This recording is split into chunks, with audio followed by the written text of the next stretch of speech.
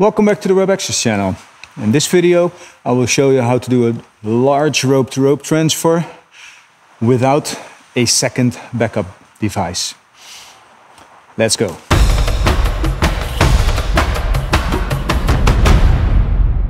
So what if for some reason you don't have a second backup device, or the situation changes, or you decide to work a little bit longer and suddenly you need to make a large rope-to-rope transfer, but you don't have a second backup device. The principles stay the same. It's a large rope-to-rope transfer. The anchors are more than 1.5 meters apart. There's a danger if some line breaks somewhere that I swing against the structure.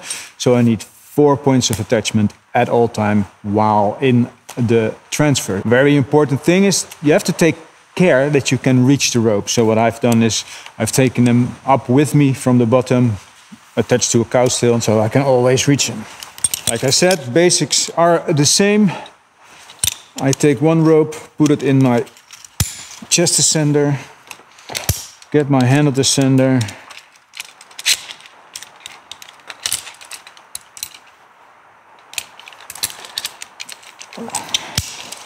like so, unlock all the carabiners.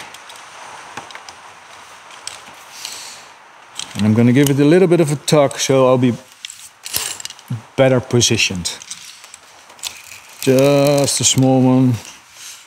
Nothing big. We don't want to use our arms too much when we're climbing. So I have my new main rope, the green one in this case, in my chest ascender, and I'm going to descend into it. But if I end up over there, then I'm only on one point of contact, so I need a new one. Normally you would just take a second backup and put it on. We don't have it right now, so I'm going to go for the easiest solution.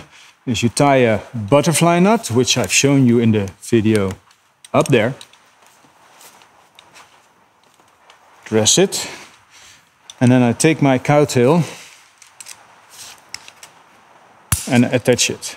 I could go direct, but sometimes with rope stretch, that means that this will become under tension. So I'm just below a fall factor 1. We don't want to go any lower.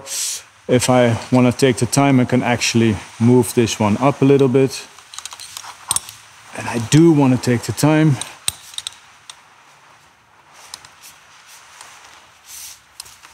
So I have a very nice small knot.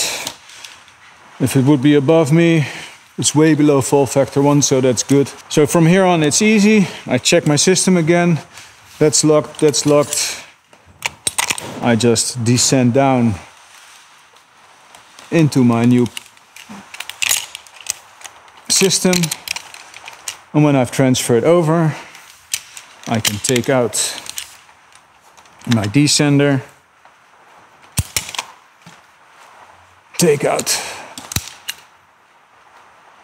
my backup, put my backup above, and this is important, above the knot I just made. So if I would have made this knot even higher, then I might not actually reach it. Now, why do we want it like this? I'm going to take out this one,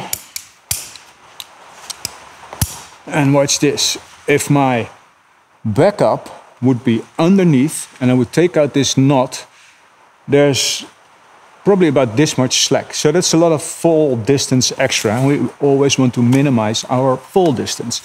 So by more luck than wisdom, I've actually did the height of the butterfly knot perfect. So let me show you what the fall distance would be extra, that much. And then my backup would be here, so I'm closing in on fall factor 2. And we always want to minimize our fall distance. And now I've made a large rope-to-rope transfer. Now I could either climb up to do my work or finish, or I need to go down, that all depends. We know how to do a changeover from both directions. You can see it in the video up here. This video was sponsored by Industrieel Klimmen. Industrieel Klimmen is a training center situated right north of Amsterdam, and you can come here for your GWO training, your IRATA training, or any other safe working at height related training. There's rescue trainings, there's confined space training, first aid, all the good stuff. If you need any climbing equipment, you can come into the store and try it out. Or if you're not able to make it in person, you can always visit the website. So that's it for this video. If you liked it, give it a thumbs up, subscribe to the channel, hit that notification bell to never miss a new upload, and I will see you in the next video. Stay connected.